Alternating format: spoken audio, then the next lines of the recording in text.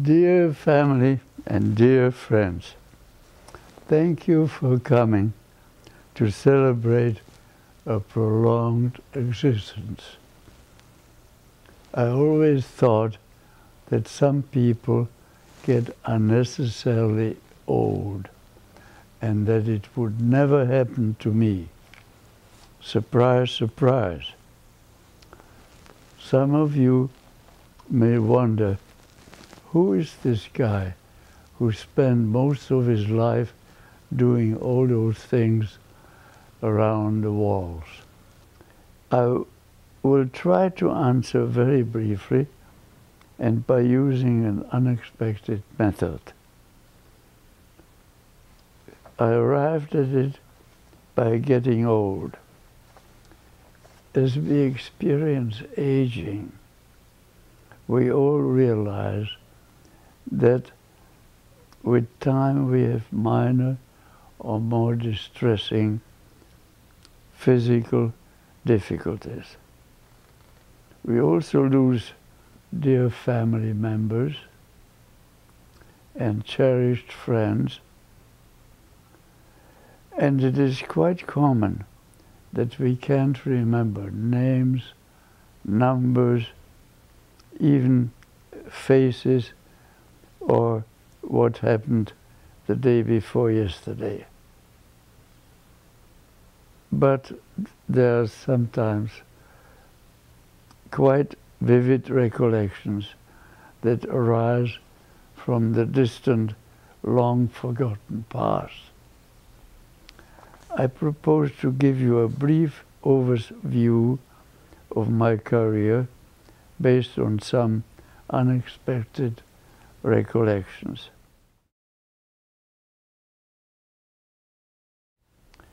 In my earliest memory, I was 3 years old and walking with holding both hands of my parents, skipping and running, and I asked, who were those two strange men who were at our grandparents' dinner party? It turned out to be two men whom grandfather had brought home because he felt that they needed a decent meal. And grandmother was always ready, being used to his habit, and always had enough to give them. Love your neighbor. Lesson learned. An unexpected memory also occurred to me the next year when I was 4 years old and for my birthday was given a small box of colored pencils. The crayons fascinated me and I used them right away decorating the walls of my nursery. And I also made a decision that painting or something close to it would be my life occupation. I was probably the youngest muralist of the time. From memories to facts, I went to school and later to the University of Charles University in Prague, because my father had persuaded me that the legal profession would be a more dependable future than art. How right he was. At the same time, I continued my education in art and must thank my parents for letting me spend all my free time in Paris, which was then the focus of the art world. I took history of art lessons at the Sorbonne, and I worked in the studio of Otto Fries, and later also took lessons in the studio of Paul Colin, who was a well-known painter at the time. His amie was a very good-looking woman who posed as our model, and at lunchtime we retired to an adjoining room where she presided over lunch and made sure that the conversation stayed within appropriate boundaries. This was the time of the Munich meetings between the chief of the British government and Adolf Hitler in Munich. We all did trust him, but I had an uncle who lived in Amsterdam, and he didn't believe him at all. He made several phone calls to us, urging us to get out of the Czech Republic because German invasion was imminent. Finally, he hired a DC-3, and we all piled into it and left for Amsterdam. The family took the plane to London, and I took the train to Paris, where I was met by my parents at the Gare du Nord.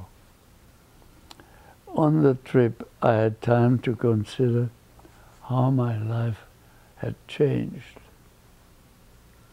From a student of law with aspirations and a love for art, to a slightly upset refugee with a small suitcase.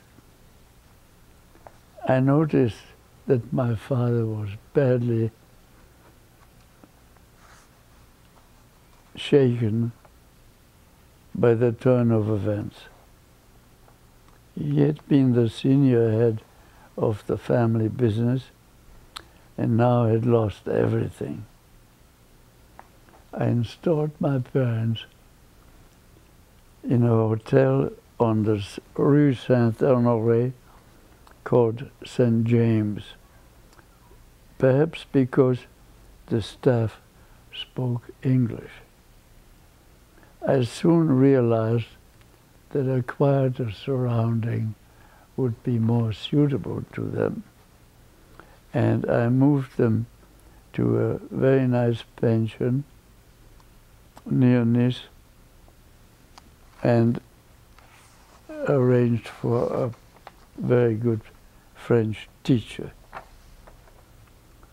So began an exile during which I continued my art studies with Victor Tischler and started a job with Richard Lindner, who was famous for his design and poster work and later became a big name when he moved to New York. After living in Paris for a year, I heard from London that my uncle Leon and his wife Thea had taken off on a trip to New York and explored the US and Canada for business opportunities. Thea got sick when they reached Vancouver, And that gave Leon time to look around, and he found a sawmill in Westminster, which had been down for some time because of the Depression. He made an offer which was accepted, and he now needed reliable assistance to run the mill.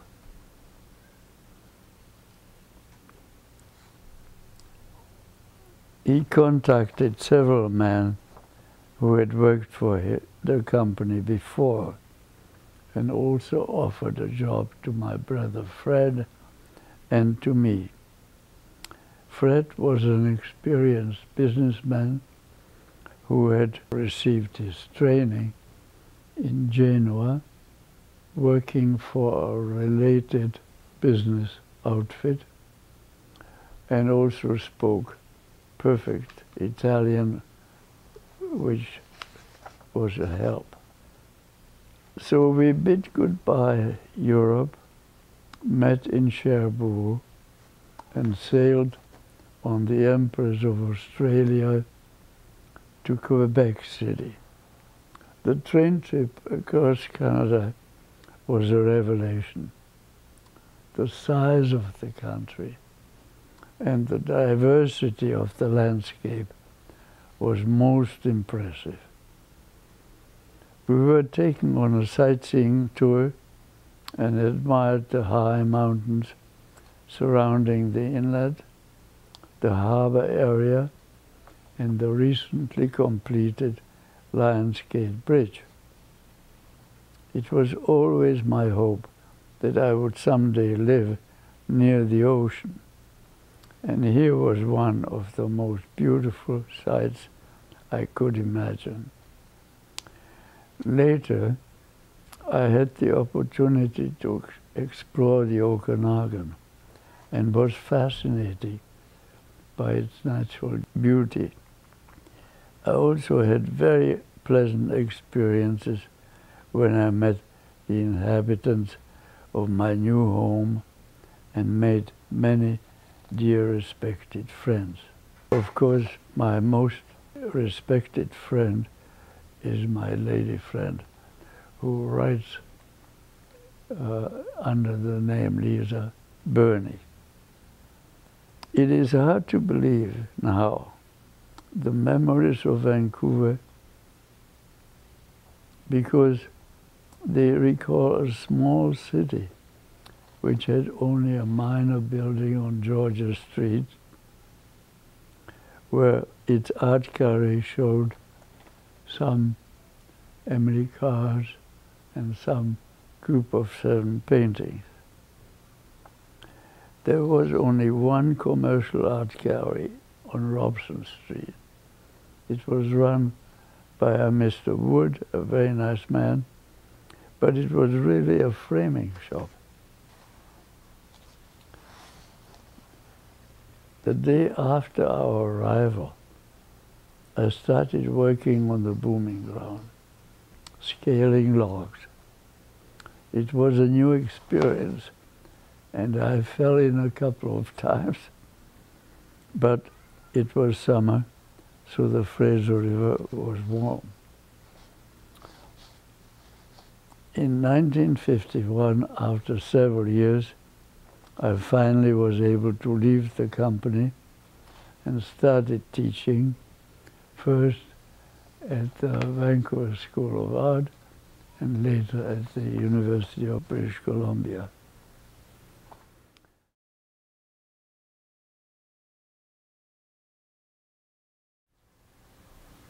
I had learned quite a bit from Victor Tischler.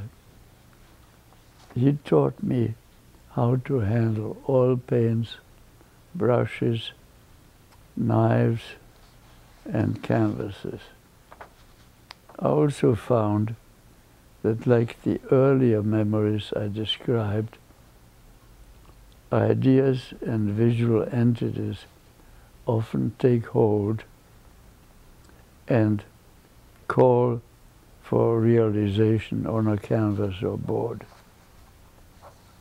The emergence and persistence are quite mysterious.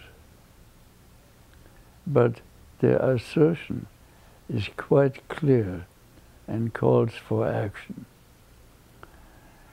This creative urge leads to distinctive formations driven by passionate impulse. Creativity can be manifest in an original thought, a sudden insight, or even an invisible hint or unseen discovery. It is often supported by driving passion. It always requires a true dedication, even a stubbornness, to proceed, regardless of fashionable trends, and also disregarding false starts. In fact, I found that false starts should be carefully measured, for they often lead to satisfactory solutions. The other requirement is to give the work undivided concentration and pack it completely with all your feelings, perceptions, and beliefs. If these requirements are met and further strengthened by passion, then a wonderful cooperation between the hand guiding the brush or whatever utensil and the canvas. You act with every stroke and the canvas responds.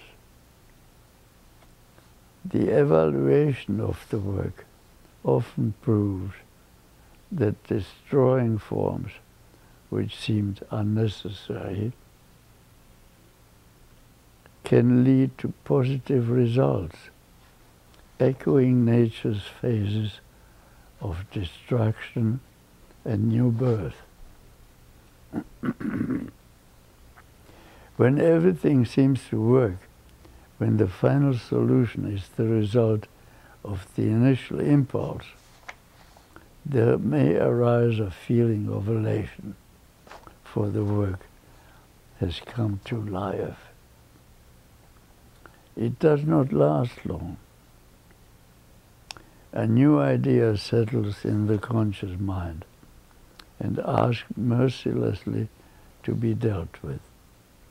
You may think that my description of the process makes it unnecessary to come out with what could be described as the shock of the new.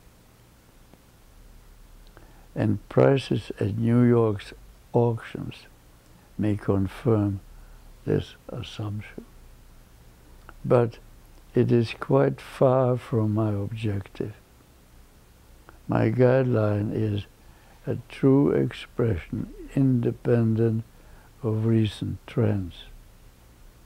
In fact, I even hold the view that elements of landscape, being a ground level reflection of the realm of the spirit, are too essential to ourselves to be totally ignored.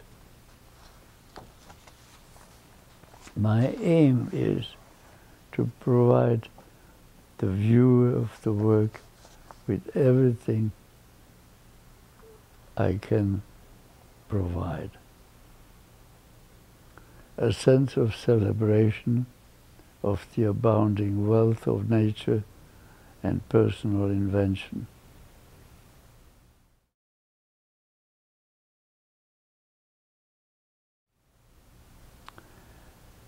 Individual approach differed sometimes when these issues were discussed with my colleagues at the art school. But we got along very well, particularly when two Americans appeared and intended to establish an art school in Vancouver. We had a meeting at my house on Adira Street, and it was agreed that it would represent those present. They were Bert Binning, Jack Shedboard, Gordon Smith, and yours truly. Group shows and solo exhibitions were very successful and were held. We were called the Vancouver Group of Modernist Painters, and our work was in sharp contrast to the work of the Group of Seven. We had no common program and worked in individual directions, but we were connected by amicable friendships. To this contributed the kind hospitality of Beth and Lorne Harris. They held regular musical evenings at their house on Belmont and played classical recordings, followed by lively discussions. One summer, the Harrises were out of town, and their whole collection of records was stolen. That was the end of the music. But Lorne remained our respected and well-liked friend. I am sure that the extreme prices of his paintings today would make him laugh in disbelief.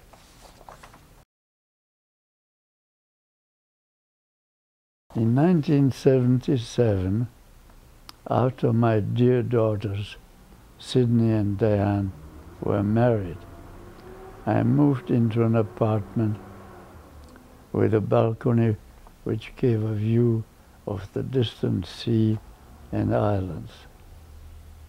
I was instantly impressed and ready to go for it, but we were supposed to leave for Africa in a week's time. So the planned balcony series, which later developed into a large group of paintings, had to be put on ice for a whole year.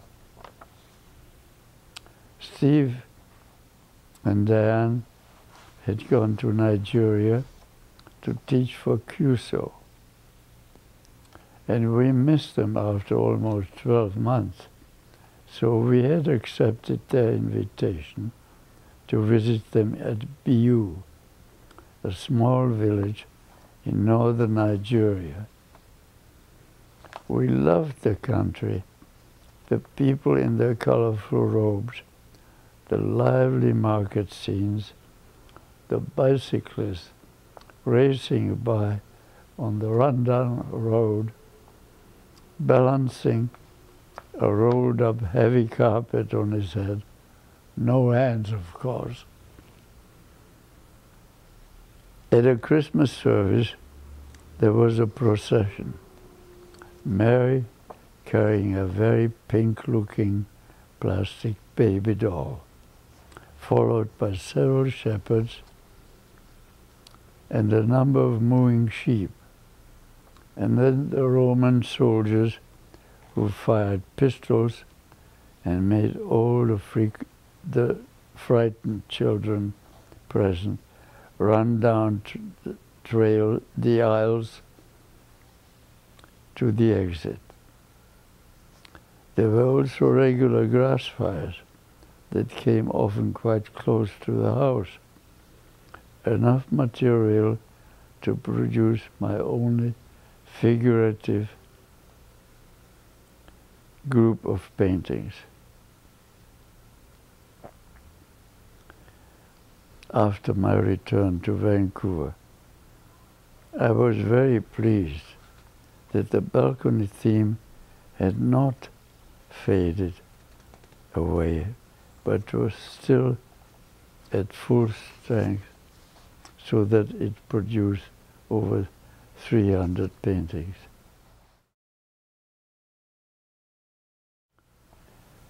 The Garden of Eden series started after one of several visits to Japan. My fondness of the Japanese aesthetic goes back to my teens, when I saw some of the ukiyo-e woodcuts in the Louvre. I loved their principle of restraint, which was evident in their houses, their traditional costumes, which they still wore for special occasions, and their inventiveness in food, and particularly their temple gardens. These contained no flowers, shrubs, or trees, but consisted simply of beautifully raked sand and well-chosen and placed stones. Their function is to lead to quiet observation, then to interior contemplation, and to meditation. It is true that during the last war, some military men showed despicable cruelty. But it is also evident that the Japanese aesthetic and general attitude to life developed a patient serenity which made them cope with grief and natural disasters in an admirably composed way.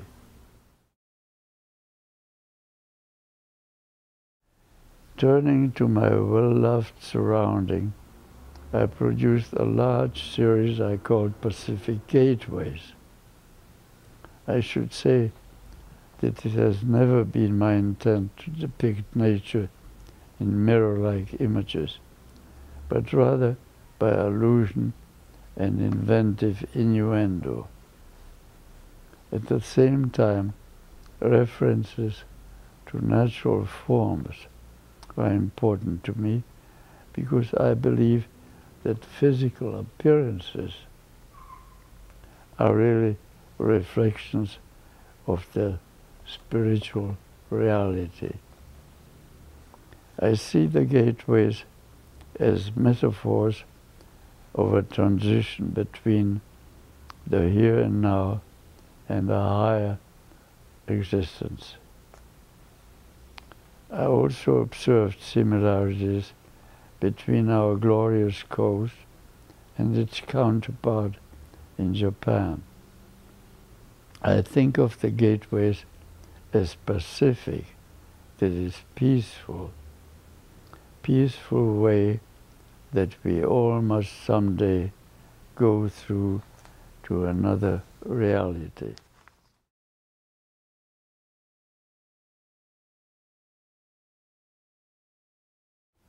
The music of the Spheres series is based on some observed phenomenon in outer space, which confirms the huge range of nature's creativity. The cosmic paintings also eulogize the vast inventiveness of nature in the far reaches of the cosmos, and required a more abstract form.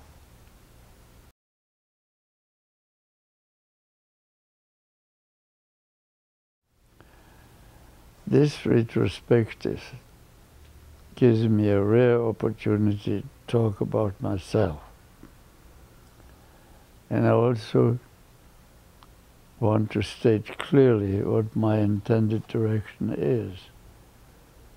It tries to state a view that may contribute a little bit to make the world a happier place to live in. I arrived at this aim early in life by observing in my dear father a trait of pessimism, and I wanted to change that. As to influences, I always loved the warm colors in the paintings of Giorgione and the joie de vivre that illuminates the work of Matisse. Finally, I was struck by the work of the Cubists, who reflected, quite unknowingly, I'm sure, Einstein's special theory of relativity by seeing objects from several sides at once and also at high speed. My work's direction was influenced by the teaching of Boyin Ra. After the world was given the glad tidings 2,000 years ago, he is the most authoritative voice who confirms it and further illuminates it. I believe to be very fortunate to have discovered his writings, and it has influenced my life and my work. I know of no other artist who knows of the truth he expresses in his works. For me, they were and are the most important lesson I ever learned. Here's a lovely translation that I made from one of his writings. Take your life the way it is.